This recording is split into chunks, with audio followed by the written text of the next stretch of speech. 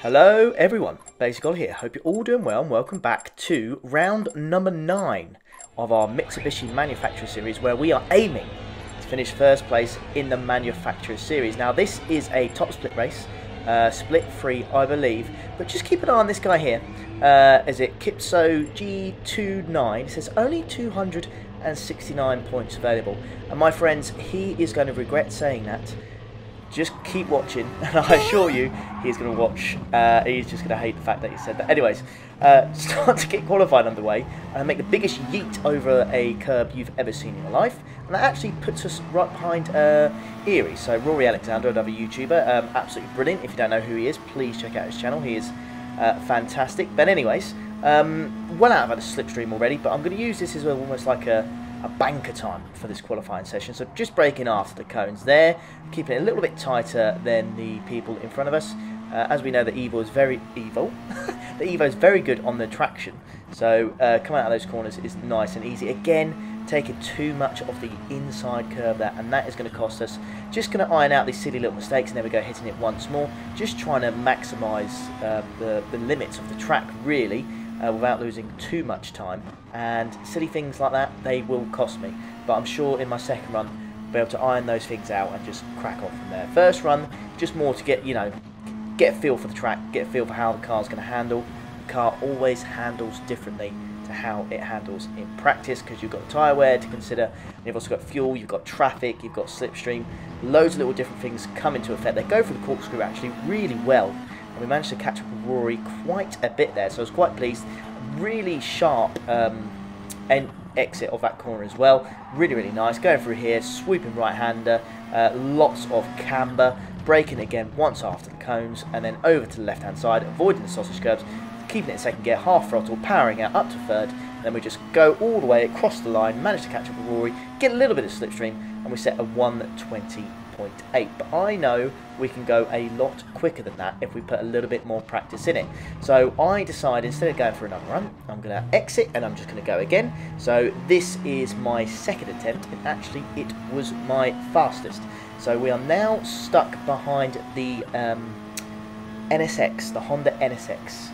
And we want that slipstream, but as always, if you get caught up and you actually go too quick compared to the guy in front of you, you will get well, you'll slow down because you've got nowhere to go, and you don't want to ruin this guy's lap. So straight away, even though I started at good 2-3 car lengths behind this guy, I managed to catch up with him straight away. So it's a good first sector.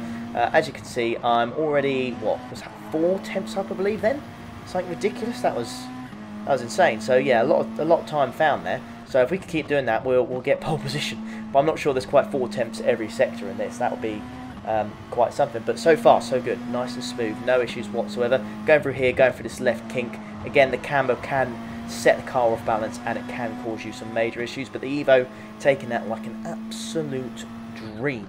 Anyways, braking way after the cones as the kind of hill goes up. That's when you brake. Again, the Evo's brakes come in clutch, so good on this car. Currently 3 tenths up now, so we've lost a little bit of time. And again, I think we've just got a little bit held up in the corkscrew.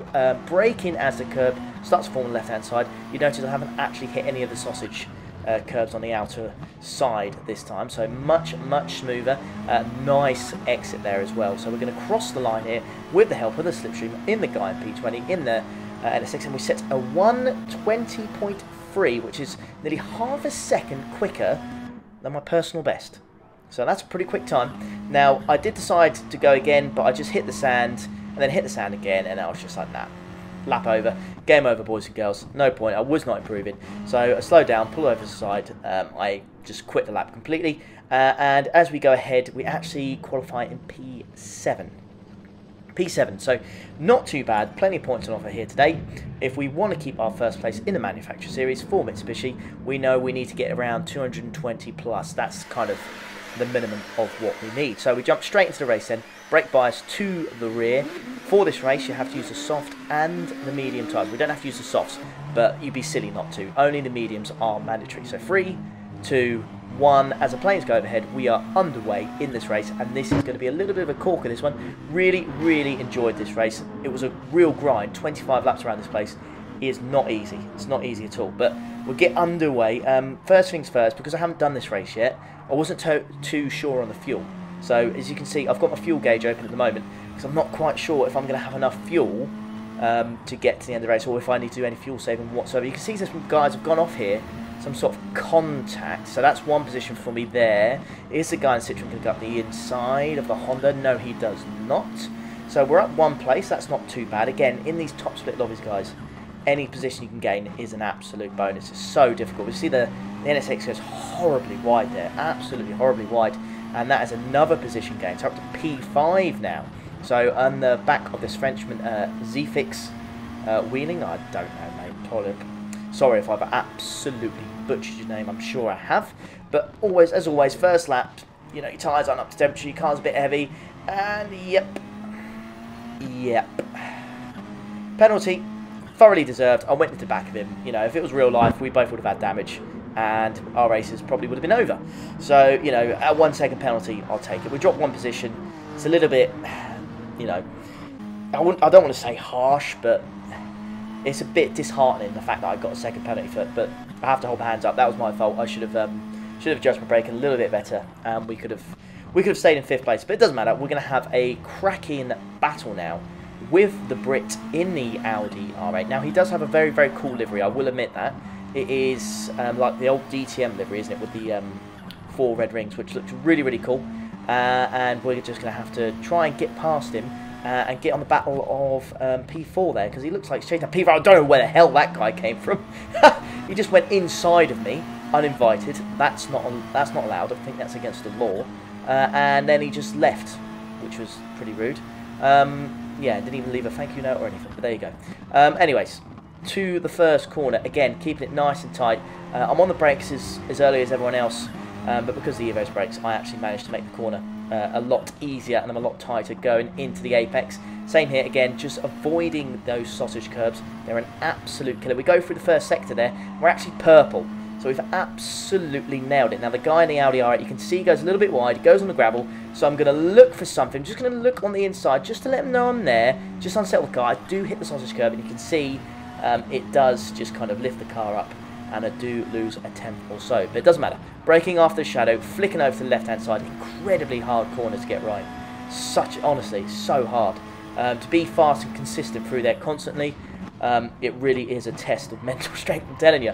Anyways, the guy in the Audi R8, he's all over the place through the corkscrew. There's rear end, not settled whatsoever. And I'm still doing personal best, smashing it through that left-hander, just avoiding the sausage curb. I hit the gravel ever so slightly. Doesn't settle me a little bit, but it doesn't matter. I've still got the slipstream of the guy ahead, and we're still all groovy. Anyways, going through this last corner, again, you can see he's just really struggling to get the rear end of that Audi under control. Now, I do brake to left to try and get out of the slipstream and maybe go up the inside, but he just manages to block it off, and I've got nowhere to go. So, cross the line at 121.7, but I know I can go a lot quicker now. Go for a dive bomb on the inside there. It does leave the space. And this is really nice, clean racing, to be fair. No contact whatsoever. He manages to keep his position. Fair play to him. I'm going to have to find another avenue to get past him and see what we can do. Nice little replay shot there, quite like that. Anyways, still chasing this guy down. Again, could we potentially look for a move on the inside here on the left hand? I'm going to look for it again. I'm going to brake that a little bit later this time. Again, just a little bit of contact. I left my nose in there, but I just don't think he saw me. A little bit of contact, but I think that's fair. Going to go through this left hand here. I've never seen two people go through here before, but amazingly, with this guy, we actually do. So there's enough respect between both of us there to go through that corner without causing any issues whatsoever. It does slow us up a lot, though, I will say that. Anyways, he goes all sorts of wide here, and he just gets a load of understeer, and he just slaps me with his rear end, and unfortunately, I lose 2 positions to that, which is annoying. He just got a slap of oversteer, then understeer, and his rear end stepped out, hit the side of my beloved Mitsubishi Evo, and I did end up dropping back. I've got to be careful with the guy behind me here, and the Audi's actually got a half-second penalty, because after that incident, I do believe he got half a second for track limits. So unfortunately, after all that battling, yeah, I've dropped down 2-3 positions, and then he's dropped a position, and he's also got a half-second penalty. So yeah, that happens this time. Anyways, going through this corner here, you can see there's a little bit of contact with him and the Lexus, and the Lexus destroys the Audi. Absolutely yeets him into Gran Turismo 7, because it's so far away, and how badly he got yeeted there, there's no coming back from that, mate. He's gone. Anyways, I'll see you in GT7, buddy. So, across the line here, I do a 121.1. Okay, and another, you know, just look at the lap times on the right hand side, guys. I did it for like 10 laps consistently, just pumping in laps after laps after laps. I felt like my consistency was unbelievable. But the guy ahead of me in the Porsche, I don't know what it is. I don't know if the tyre wear was better or whatever. Maybe he was just a quicker guy, quicker driver, but there was nothing I could do. Anyways, a guy up front goes into pits, so that puts us up to P5. And a few laps later, someone else goes into pits, now up to P4. Now, as we go across the corkscrew here, up and over, you can see a yellow flag. And remember the guy I told you about earlier in the race, moaning about there's only 269 points? Well, he's at the side of the road now.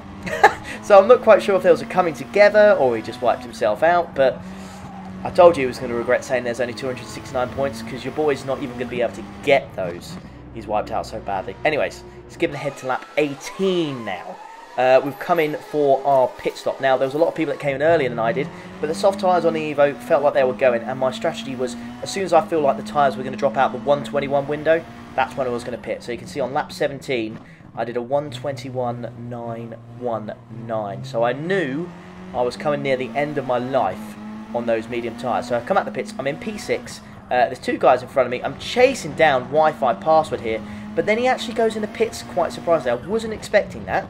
So he goes into pits, that puts us up to P5, and I just need to chase the Frenchman now. Now, he does have the fastest lap, but I was catching him, as you can see here, but for some reason, I don't know why, I just lost the rear end of the Evo.